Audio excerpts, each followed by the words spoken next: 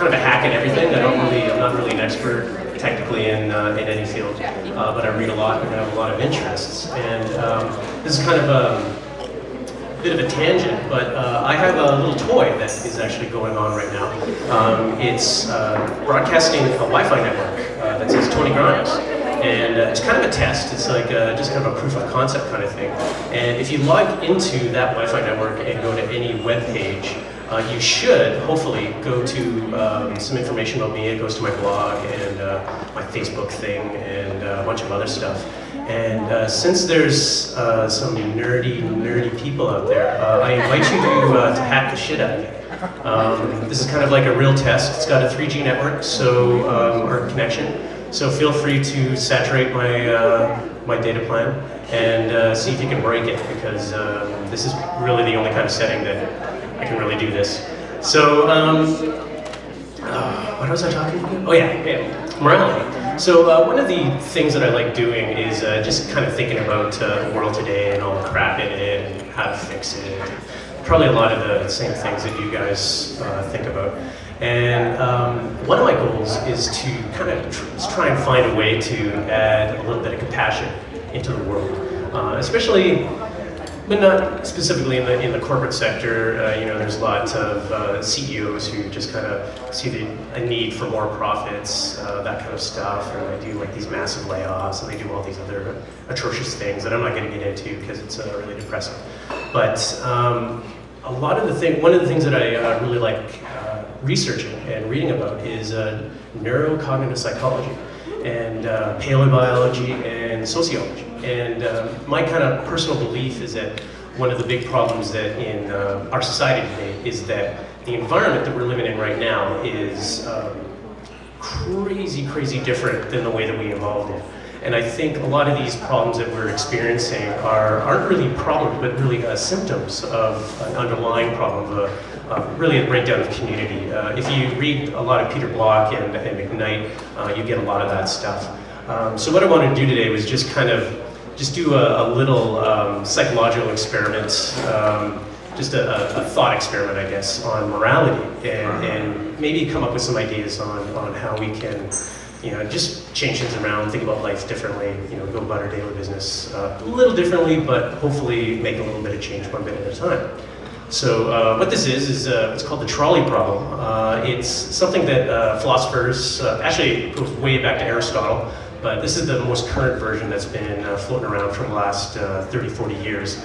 And it's, I guess, a morality problem in that you get to choose whether or not you kill one person to save 5. And it's done in 2 scenarios. And the first one, oh wait, that's very laser. So, you're walking down 7th Ave. You're going down along the C train, and you notice that some asshole has tied up a bunch of people on the tracks. And you notice there's a train coming down, and let's say this is the track going to Sunnyside. This one's just regular 10th Street. And you realize that this train is a Crowfoot train. If you do nothing, it's going to run over 5 people, and they're going to die. But as luck would have it, you're walking by a little switcher thing, and it has to be unlocked, and you know, just right there, instructions on how to use it, all of that. And you realize that if you pull this lever, you can send it down a sidetrack where it only kills 1 person. And this is kind of, I guess, where the participation comes in. This isn't actually the problem, but let's all put our hand up, right hand up. Just, we'll stretch it out, get ready for the DJs. Maybe if you're lefty, do the lefty. And we need everyone to put up their hands, so everybody look left and right and look at their neighbor and give a really guilty, like mean look for the people who don't have their hands up. Come on, let's get a little peer pressure going. Yeah. All right, now remember that, muscle memory. Remember that motion. So I'm posing this question to you guys. How many here would pull the lever to kill 1 person to save 5 people? And this is actually my vote, so. All right, great. And how many people wouldn't pull the lever? They would just kind of let it go, close their eyes, run down the street. Save the 1 person and not, or, oh, never mind, I get it. Oh, and I forgot to tell you, this is like pure Q&A is wide open. I'm just mushing the Q&A section right into this. So if you have any questions on, you know, any... This isn't really like a Mensa question. You can't really like, I don't know, put a pedal on the track or something like that. It's just one of those like binary kind of things. You either pull it or you don't. I just really want to save that. Why don't we'll just go to the second scenario, shall we? So pretty much the same scenario, logically the same. It's kill 1 to save 5. But this time you are on a pedestrian bridge overlooking the train tracks. And now your choice is to, you're just overlooking it and you realize if you do nothing, 5 people will die, and there's a stranger standing next to you on the bridge. And your choice is rather simple, really, if you think about it. Do you push that person? If you realize if you push them off, they're like perfectly positioned for some reason, and they'll fall on the tracks, stop the train. I remember somebody saying, stop the train, well, now's your chance. And it will save the 5 people. So remember the muscle memory. Okay, so... Wait, isn't there a third option though? This one there's only 2. But couldn't your body also stop the train if you can jump off it? Oh yeah. Yeah, that just means you don't push. So you get put into the non-pushing bucket. It's okay. You can totally jump yourself. But you can jump yourself. You can do all sorts of things. It really just it's kind of like a none of the above is included in the non-pushing. Okay. So. So now, so here we go. Hands up if you would push the person to save 5 people. So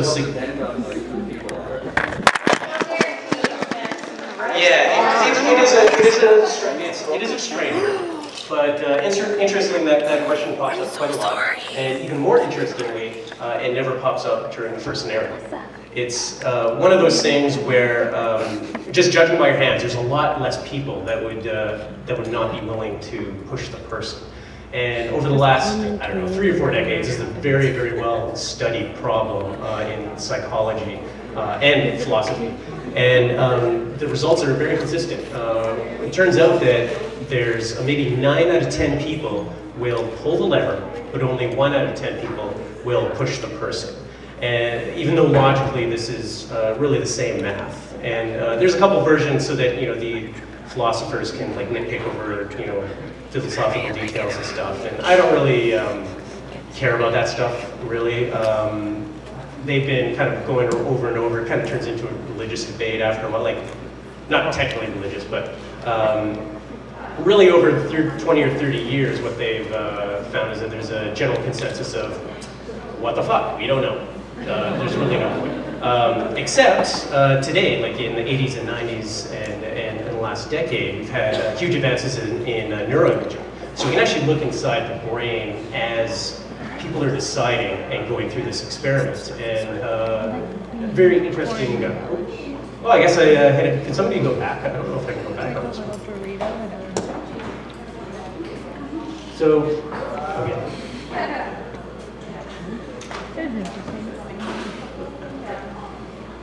Oh no, I think it turned off the remote. Can somebody advance it? Right here? Right. So how long has that brain one been up? Has everyone memorized it by now? No? Okay, well anyway, it doesn't matter. So really what they found is that there's actually 2 different parts of the brain that are actually firing in those 2 scenarios. In scenario 1, when you're hitting the lever,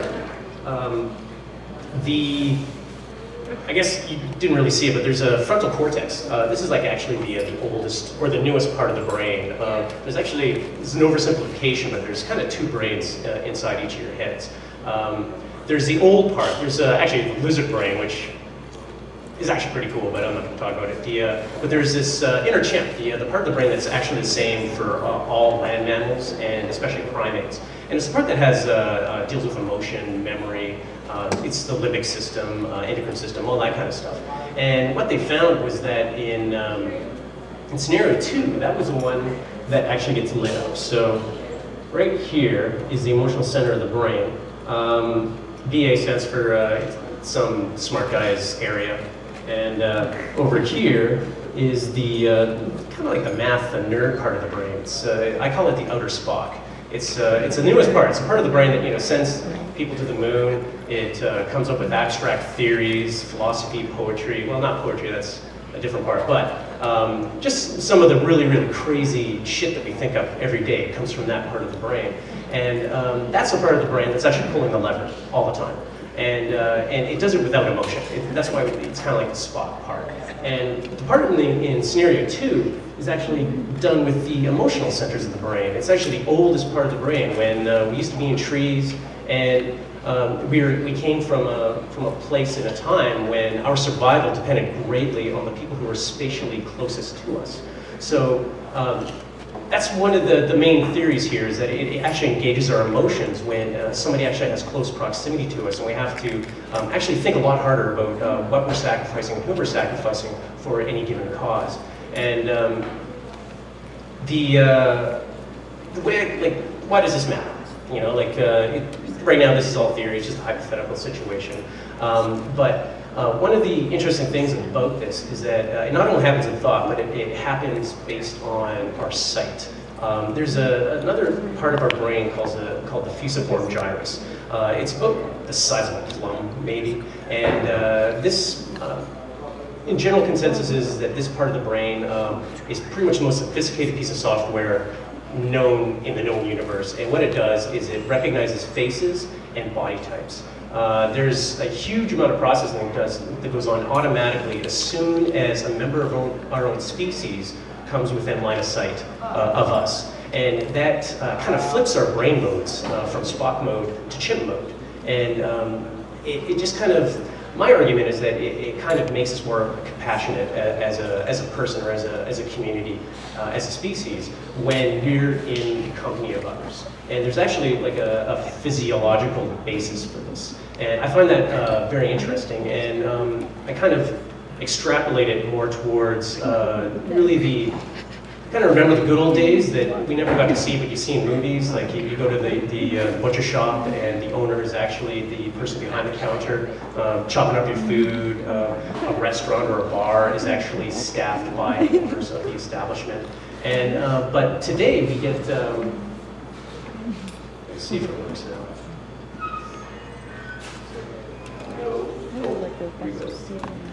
This was actually a failed experiment. It doesn't run on this computer. But this is kind of the world that we live in right now, where the scope of our society, of everything that we do, globalization, has extended to the point where it's actually beyond our eyesight. And the only way that we can actually get a grasp of all the things that are going on in our world today has to be boiled down to a number. And numbers are the domain of the outer Spock. So what we've done is we come into day-to-day decisions that only activate the outer Spock part of our brain. We're just constantly pulling levers every day in, day out. We go buy a mutual fund, we pick the highest number.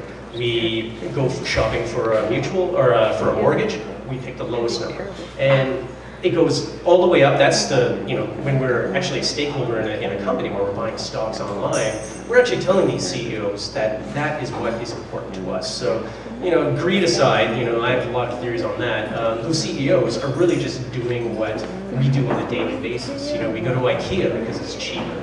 We go to, McDonald's because it's fast. Well, you guys go to McDonald's, but some people go to McDonald's because it's faster. It's just easier part of our day, and we're constantly pulling these levers. And that's why I'm a localist. I'm a kind of a half-assed localist right now, but I'm hoping to be a very strict localist soon. And what I would like to have is just a world that's more like this. Who recognizes these fine folks? These guys. This is Amber and McLean. They work at the Hop and Brew, and this is a locally owned bar by Dick. And you'll know Dick when you see him come in there because he's walking around and never smiles, and he's one who tells you to do a bunch of stuff. And don't smoke there, and a bunch of other stuff. And he's actually in this photo, but it turns out he can't be photographed, which is weird. But going back to what I want to use this as an example of is about 3 or 4 years ago, Intel laid off something like 700 or 7,500 employees because they needed to stabilize their profits. They were still making a profit, but they saw fit to fire over 7,000 people, and it ended up being around 10,500. 10% of the workforce was actually let go or sold off. That's the amount of people in my hometown. You know, like they essentially fired a town. And one of the things I find interesting is that that CEO, you know, he was just signing a paper, you know, just looking at some graphs and, you know, like looking at salaries and stuff, and he was just pulling that lever. And I realized that Dick can't do that, you know, like he can't just pull that lever. He actually has to push one of these two people out. Every time he fires somebody, he has to make a choice, and it has to be a hard choice. And I think that's what I love about localism. And I do have a lot of hope for, you know, I'm depressed all the time because of all the stuff that goes on, but I have a lot of hope for it, mainly because of technology, like especially Protospace. I'm a director of Protospace, and it's, I'm a non-institutionalist. I hate institutions, I hate meetings, I hate any kind of bureaucracy, all of that. And Protospace is the one organization I had loved enough to actually sign up to be a director. And the reason why I did that is because they're working with stuff that actually makes it feasible for people to start. We're kind of, I guess the way I like to look at it is the Industrial Revolution kind of got us here today. It's been, you know, worked out pretty well with for us, you know, like we got a pretty high standard of living. But I think in the next 10, 20 years, especially with the internet, you get 3D printers. I've got an ant bot that I take out to farmers markets and stuff, and people love it. And I think we're on the verge of, I don't know what it's going to be called. I'm calling it the personal revolution, where we actually will have the power of personal fabrication. And it might not be as cheap as what we're doing right now, but you know, it's going to be a lot cooler. You know, we'll be able to actually go just down the street and ask our neighbor because he's got, you know, some, you know, magic piece of machinery that'll churn out a table. And it can be actually personalized with your other neighbor's art. You know, it'll actually engrave it, it'll do some, you know, some kind of 6-axis CNC milling kind of thing. And you'll actually be able to take it home and actually be proud of the objects that you have in your life. You'll actually have more of a connection. When things break, you know, they'll be too important to throw away. You'll actually know how to fix it, hopefully. Or if you don't, you'll know somebody who can fix it. And you can mod it, you can hack it, you can upgrade it, you can do all this stuff. And as far as I'm concerned, I think Protospace is that one. I think the biggest thing that I've seen in the city so far in just reskilling society and actually introducing people and giving people a greater connection to the things around them, and at the same time creating a smaller world where a lot of our decisions, the consequences happen right outside your door. So you actually do have a great chance of running into the good sides and the downsides of the decisions you make in your everyday life. I guess that's all I had to say. Questions, I guess. I just want to go back to the fMRI. Sure. So the people who live in, who are in slop space, don't know that was locked. When they're pushing for slop space, Yeah. Well, there's overgeneralization. Like they're all both lit up, but by a far significant margin of error. The emotional center is lit up in the pushing, and the lever pulling is the frontal cortex. All it's doing is really just doing math. And when in the pushing part, it's also doing the math, but it's weighing it against the emotions of the situation. Yeah, it's completely flipped. Yeah, 9 out of 10 would pull the lever, 1 out of 10 would push the person. And it's been replicated a lot, so it's a pretty consistent finding. The CEO is flipped, I guess. Yeah, well, there's I've been doing. Once you get into cognitive neuroscience, it's kind of like a big rabbit hole. You run into like sociology and stuff. And there's a theory, it hasn't been tested yet, nobody's been able to figure out how. And the theory is that you are the average of the 5 people that are closest to you. Your roommates, the family that you hang out with the most, you name it. And one of the patterns that I've found in economics is that it's a very closed system right down from, well, you guys all know it if you've seen Zeitgeist, and there's a couple of others, where it's a closed system from education all the way to business to politics, in that and actually we're victims of it as well, in that one of the side effects of free energy, of all this cheap energy that we've had, is that is mobility. We've been able to travel farther and farther away from home. Whereas like in the Little House on the Prairie scenario, you were stuck. You lived within 25 miles of your home your entire life. You had to live with your neighbors. You had to get along with them. But with all this mobility, we're allowed to just move beyond. And if you don't like your neighbors, you don't have to talk to them. You just drive to the other end of the city. You can go to places like this. And what I think it's creating is kind of a monoculture of interest, where we've become very intolerant of ideas that are different from our own. And you see that in our group. You know, like, who here drives a truck, you know, who actually likes people who drive trucks, you know, the big, huge, loud ones, you know. And I personally do, because I'm a recovering headcount from Brooks. And, but when you get into economics, you know, they're a very closed society in that there's only one way of thinking. And all of those thoughts, if you take that average of 5 people, they all think the same way, and you get a lack of diversity. And no matter what context you're talking about, when it comes to diversity, diversity is good. You know, the most diversity. So just for you guys, like, if you have a lot of friends, that's great, but if they all think the same way, that's bad. You gotta start mixing. And I just try, it's hard, you know, it's pretty hard not to judge people based on your values. But you know what, like Michael Landon had to get along with that bitch behind the butcher bar, you know, that little racist lady, I can't remember her name. And she was married to that poor bald guy.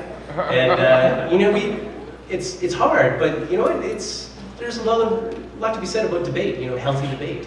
And now it's just yelling at each other, you know, and I think we have to dial that back a bit. Anything else? I was just going to say the question you posed with the train pushing scenario or whatever has been reframed by people smarter than me. They're basically asking somebody with $500 Gucci shoes on whether they ruin those shoes to go save a drowning baby. And almost 10 times out of 10 they say, yes, of course I would. But if they were to reinvest that money instead of purchasing their shoes, by putting that money in the hands of an effective charitable organization, they'd be saving hundreds, if not thousands, of babies by spending that money that way instead of buying those shoes in the first place. So it's basically the same ethical question reframed, that, you know, what right do you have to buy those fucking shoes when you know that same money could have been spent to save 500 and not 1,000 babies. But of course I would to save that drowning baby. Of course I would, because I'm a good person. You know? Yeah, you could go. That's the rabbit hole when you get into this philosophical stuff. And all I would say is, I would ask, okay, how expensive are the shoes? Did you buy them local? And can you get them fixed? You know, like I buy these shoes at all these places, and you know, I get holes in all my shoes. I'm a big walker, and I take them to this cobbler guy, the guy in the Starbucks in TD Square, and I just show him the shoes. He's just like, you know, he doesn't speak very good English, and he just, no, get the fuck out of this. You know, it would melt or something. I don't know what would happen. But now I finally found some like rock quartz. Rock quartz are awesome. They're like $15 to fix. And you know what? There's something to be said for $500 shoes. You know, it's if anything, I wish we would spend more money on things rather than less. Well, it's also kind of an inverse of those first, like the lever pulling issue, because when you're asking those people, they're putting them into a kind of imaginary context where would they ruin those shoes in the moment to save that baby? Yes, they would, because it would be that kind of amygdala fight or flight reaction, right? Where they dive in and save the child. Whereas, like in like the other context, where you're saying, would you figuratively save your money to save all these thousands of babies? All of a sudden, they're detached from the situation. They're thinking of the figures rather than the actual child that they're saving. Absolutely. The results are the same though. Dead babies. Yeah. Dead babies. All right. Anything else? All right. I declare this a dance party. Thank you very much.